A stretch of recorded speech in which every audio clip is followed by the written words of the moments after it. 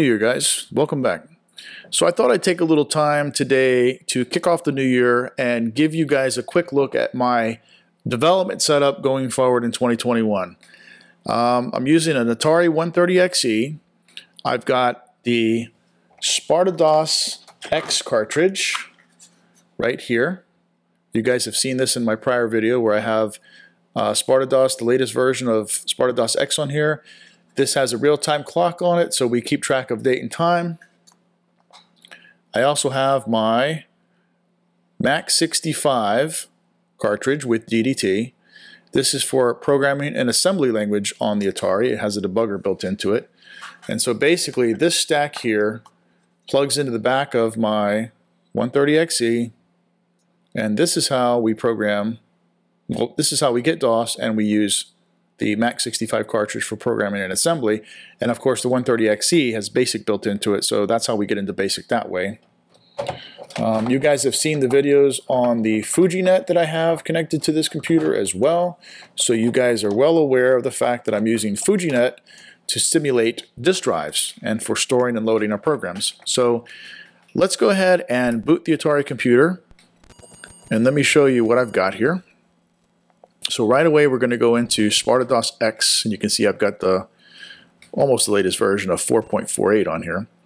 Now, drive 1 is set up with a volume name of Toolkit, and what I have on this virtual drive is the Sparta DOS X Toolkit, and what the Toolkit has is a bunch of extra drivers and files and utilities for, using Sparta DOS, and a lot of these extra commands and these utilities are not available on the cartridge to save memory, so they come as a toolkit, and I just mount that as drive 1, and I'll show you later how I have a path in Sparta DOS set to drive 1 so that I have access to these files and these commands without having to specify any particular location on drive 1. I just type the command and it works.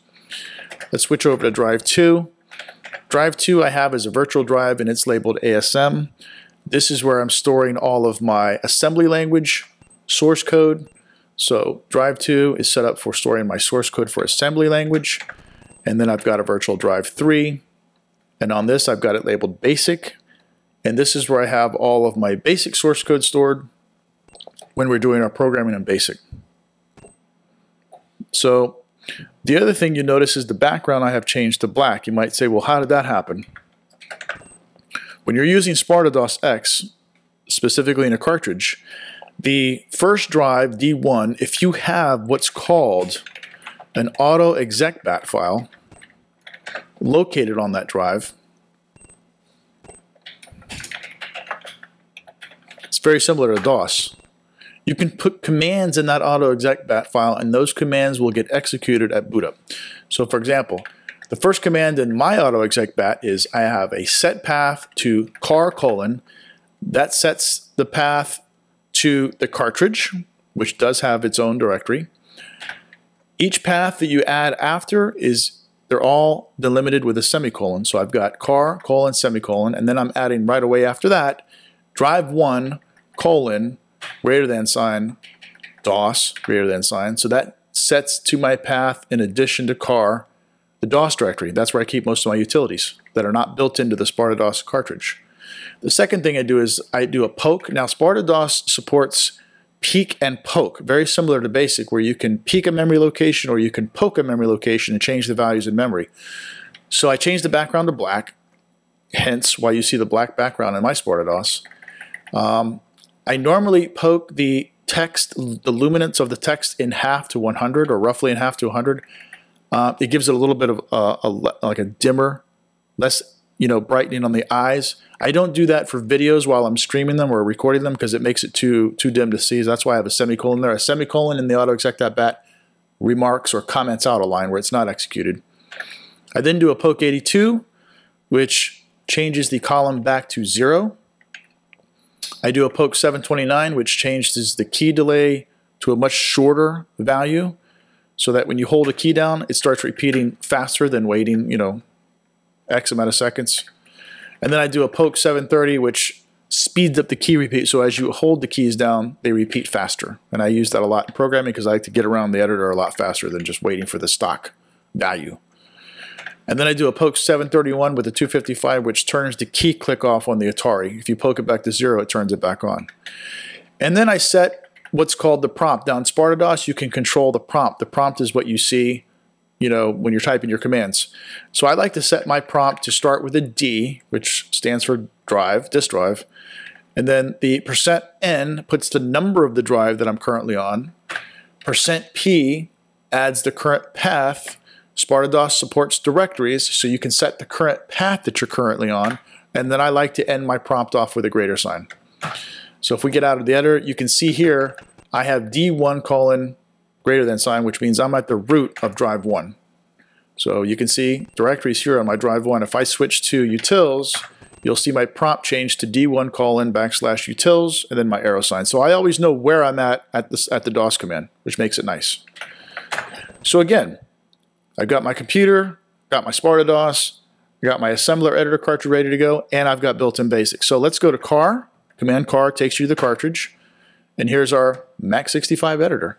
So we can go ahead from D2 and load up an example. And we can assemble. Everything works beautifully with the latest version of Sparta DOS. We can go into our debugger. And we can execute our code. And for this program, I want to say that it is starting in 5010. There we go. So you can see we've got the screen split here with the top quarter of it in the stock blue color, and then the lower 3 colors are cycling. And you can see even when we get out of the editor, that stays the same because that is actually a display list interrupt. So let's go back to DOS.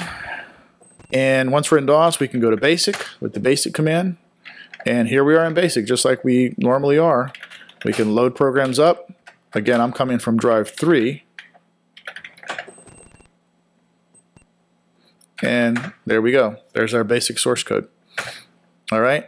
So this is a nifty little environment that we're going to be using going forward to learn basic, to continue our player missile graphics and exploring basic, and also doing more assembly language programming and graphics and learning about CIO and player missile graphics and everything that we set forth to do last summer that we still have yet to finish and continue on with. I just wanted you guys to see this setup. If you guys want to duplicate it or come close to it, I'll leave links in the description where you can get the Sparta DOS cartridge, the Mac65 cartridge, the FujiNet device, and you'll be ready to go. So anyway, I hope you liked this video, and make sure you like and subscribe. If you have any questions, leave me some comments below. See you in the next video. Thanks.